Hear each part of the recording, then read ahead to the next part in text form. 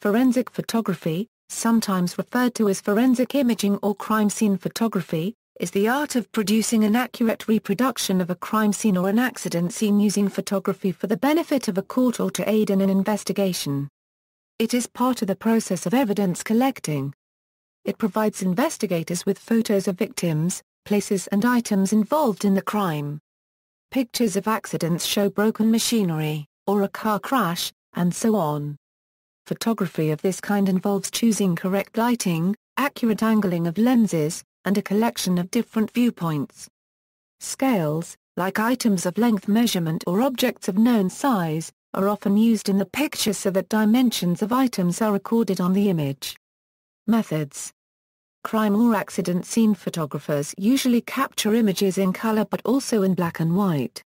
The photograph of the skid mark was made during reconstruction at the accident scene to show how and why the ladder had slipped and caused a serious injury to the user. Color pictures are generally preferred because color may be an important aspect of the trace evidence, for example. Thus traces of paint or dye on a piece of evidence may be crucial to linking the evidence with a crime or accident. Fit for court, the images must be clear and usually have scales.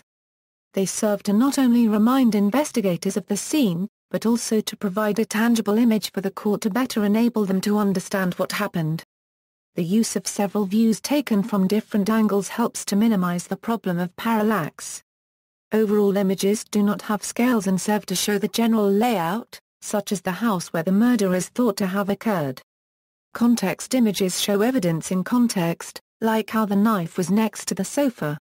Close-up images show fine detail of an artifact, such as a bloody fingerprint on the knife. Road traffic incident photographs show the overall layout at the scene taken from many different angles, with close-ups of significant damage, or trace evidence such as tire marks at a traffic collision. As with crime scene photography, it is essential that the site is pristine and untouched as far as is possible. Some essential intervention, such as rescuing a trapped victim, must be recorded in the notes made at the time by the photographer, so that the authenticity of the photographs can be verified. As with all evidence, a chain of custody must be maintained for crime scene photographs.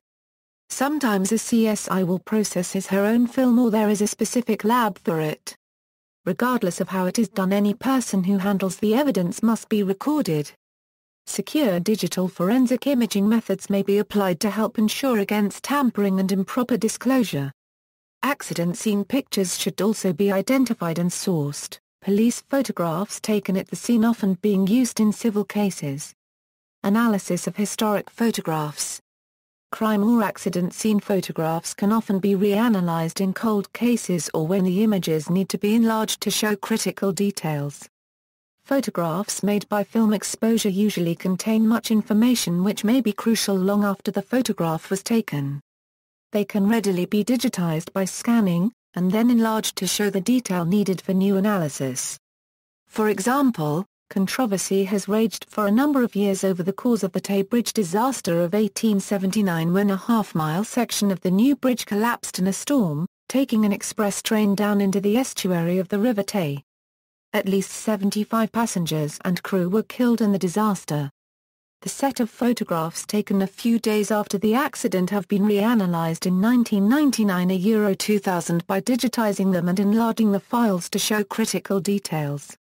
The originals were of very high resolution since a large plate camera was used with a small aperture, plus a small grain film.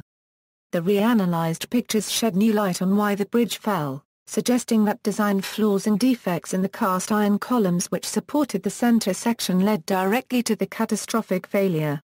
Alternative explanations that the bridge was blown down by the wind during the storm that night, or that the train derailed and hit the girders are unlikely.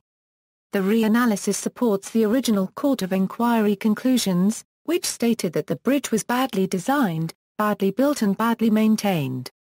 See also, forensic engineering, forensic materials engineering, forensic polymer engineering, forensic science, history of forensic photography, murder book, photography, skid mark, trace evidence. References. Further reading, Introduction to Forensic Engineering by Randall K. Noon, CRC Press. Forensic Engineering Investigation by Randall K. Noon, CRC Press. Forensic Materials Engineering, Case Studies by Peter Rees Lewis, Colin Gagg, Ken Reynolds, CRC Press. Peter R. Lewis and Sarah Hainsworth, Fuel Line Failure from Stress Corrosion Cracking, Engineering Failure Analysis, 13946-962. Peter R. Lewis, Beautiful Railway Bridge of the Silvery Tay, Reinvestigating the Tay Bridge Disaster of 1879, Tempus, 2004, ISBN 0-7524-3160-9.